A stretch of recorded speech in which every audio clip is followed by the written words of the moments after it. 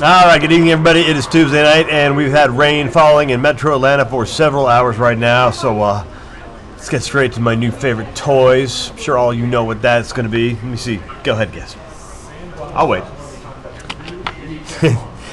Yes, I love our new radar. Live 11 Live radar. As we zoom into the metro area, there you can see the rainfall. Here is a live picture at 7:30. I'm going to loop it over the last hour so everybody can see where all the rain is coming from. And there's coming in from the south and west. The heaviest areas now generally west of the metro Atlanta area out towards Carroll and Douglas County, also down to Fayette, Coweta, and Carroll County. There's more rain all the way out towards the Bremen area. This is moving eastward, east-northeastward, actually around 30 miles per hour. So quite a bit of rainfall coming here. I'm going to go ahead and stop it now, and we're going to have a little fun. We're going to play with some of our new toys. How's that sound? All right, let's go ahead and show you what the rainfall rates are now. And we're looking at rainfall, actually no accumulations, south Fulton County out towards Coweta County of just about an inch of rain. So we've already seen areas with 1 inch of rain have fallen. Here are some of the rainfall rates right now, and heaviest rain down by Forest Park right now with rainfall rates at about 15, yeah, it's off a little bit, but nonetheless, some areas about a quarter of an inch of rain per hour. Earlier we had rainfall rates of about an inch per hour, but about a quarter inch per hour.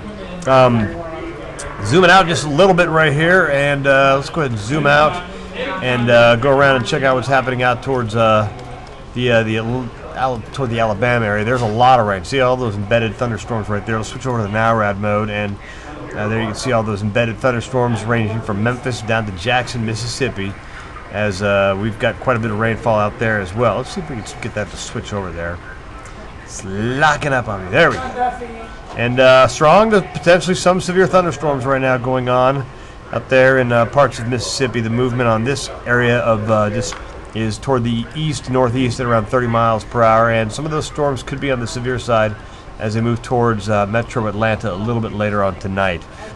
Mainly off toward the morning time, as a matter of fact. All right, so there's my toy that we're playing with right now. We're looking at temperatures in the 50s, so we're actually on the cool side. Could be on the northern side of this warm front tonight. Let me show you where this warm front extends, and it generally extends across most of Alabama. Oops, wrong way. Let's go ahead and erase that. The surface low now out in parts of Mississippi and Arkansas. There's the warm front. So along that warm front and north, we have the chance of seeing some fog tonight. So another chance of seeing fog later on tonight. But here's the upper level low. And there's that spin in the atmosphere. That upper level low is going to swing out in this direction overnight. And as it does, by morning time, that's when we'll have that chance of severe weather. Mainly in the morning time, anywhere between 3 and 6 a.m.